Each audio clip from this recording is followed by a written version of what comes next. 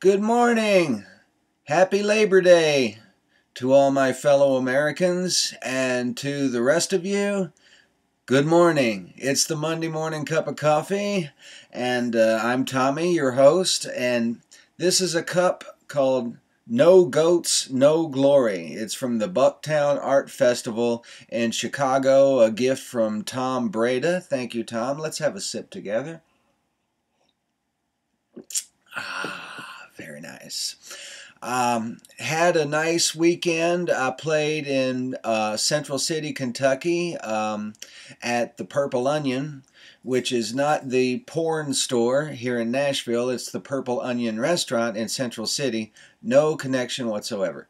Thank you, David Brownlee, for that gig, and Ron Brownlee. I had a nice dinner with Scott Johnson, old college schoolmate, and his bride-to-be Patty. That was a very nice time.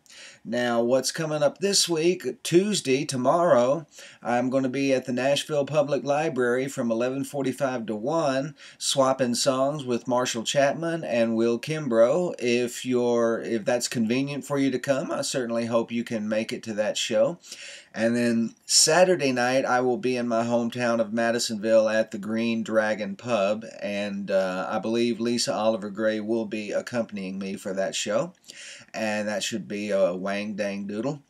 I've been researching into getting commemorative coffee cups made for the show here, and here's where I'm at.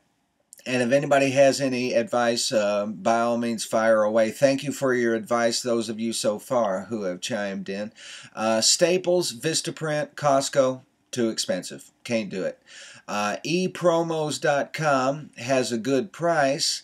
I don't like how they expect you to check a proof of the cup online. It's just a sketch. That's all it is. It's not very reliable looking as for a proof of your cup. And I don't know if I'll be able to order cups online at ePromos without just accepting this mockery of a proof as what it's going to look like in the long run. But that's where I'm at. ePromos.com is the only one that has at least a reasonable price so that I can sell them at a reasonable price. And if anybody has any further advice, chime in. And otherwise, go out, have a great Labor Day, support the Muscular Dystrophy Telethon if you can find it. I miss Jerry Lewis at Labor Day. I miss watching. Excuse me. Oh, that was wonderful. I miss Jerry Lewis at the Labor Day Telethon. You always wondered when he was going to, just go totally mental. It could happen at any moment. I miss that thrill. Anyway, hope you have a good week. Don't let the bastards get you down. Rock and roll. God bless you. No goats, no glory. I'll see you next Monday.